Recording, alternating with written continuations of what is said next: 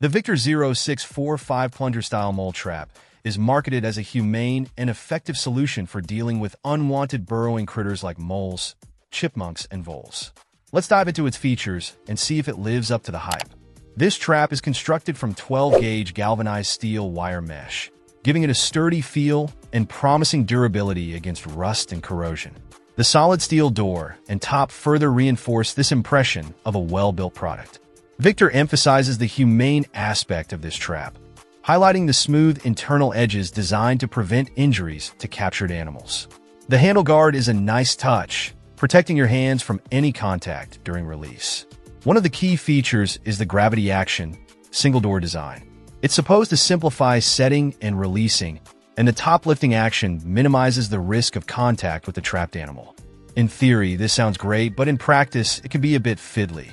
The trip mechanism is designed to be sensitive enough for smaller animals, but robust enough to avoid false triggers from wind or debris. This is a crucial aspect of any effective trap, and it's something we'll be testing thoroughly.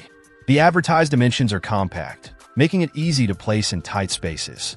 However, the 14-inch length might be a bit cumbersome for some situations. The weight of 1.8 pounds feels substantial, adding to the sense of quality construction.